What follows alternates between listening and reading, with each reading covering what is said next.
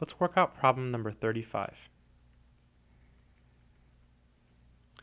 Find all solutions to the following equation. So the equation is x cubed minus 27 equals 0.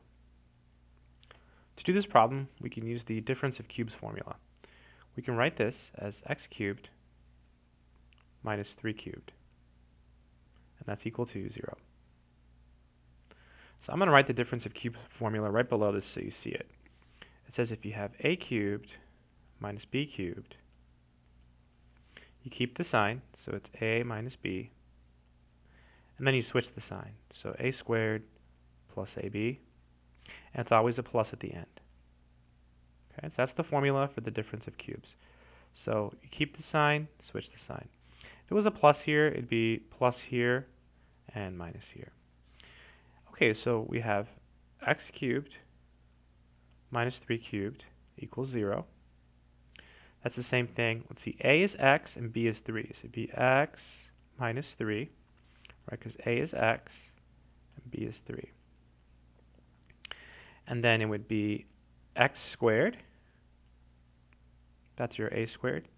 And then ab, so plus 3x. And then b squared is 9.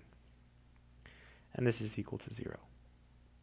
So we have a product equal to 0, so we can set each piece equal to 0. So x minus 3 is equal to 0, or x squared plus 3x plus 9 is equal to 0.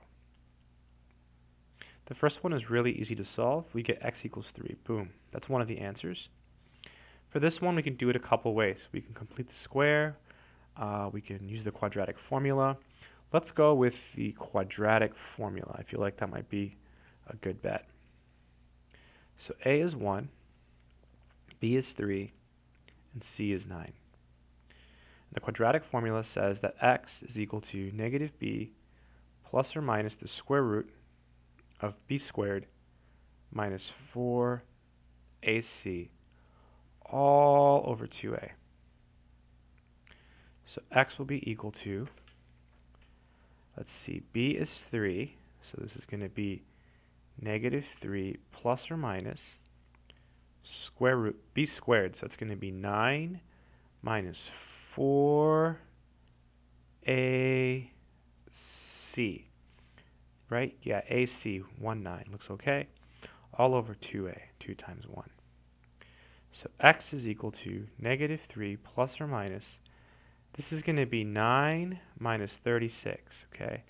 So 9 minus 36 is negative 27, right? 9 minus 36 is negative 27, all over 2.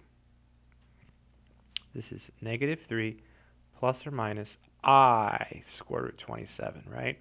Because the negative gives you an I. And then we have to see if we can simplify this just a little bit more. You want to think of the square root of 27 as 9 times 3.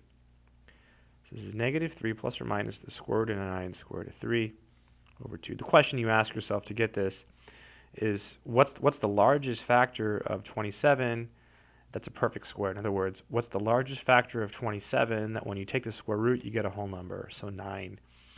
So you can write this as negative 3. Oh, I forgot the I. Plus or minus I 3 square root of 3 over 2. That looks kind of weird, so another way to write it would be like this. Negative 3 plus or minus 3i square root of 3. Looks a little better over 2. So that's 2 of our answers, and the other answer was 3. So that's all 3 answers. I hope that made sense.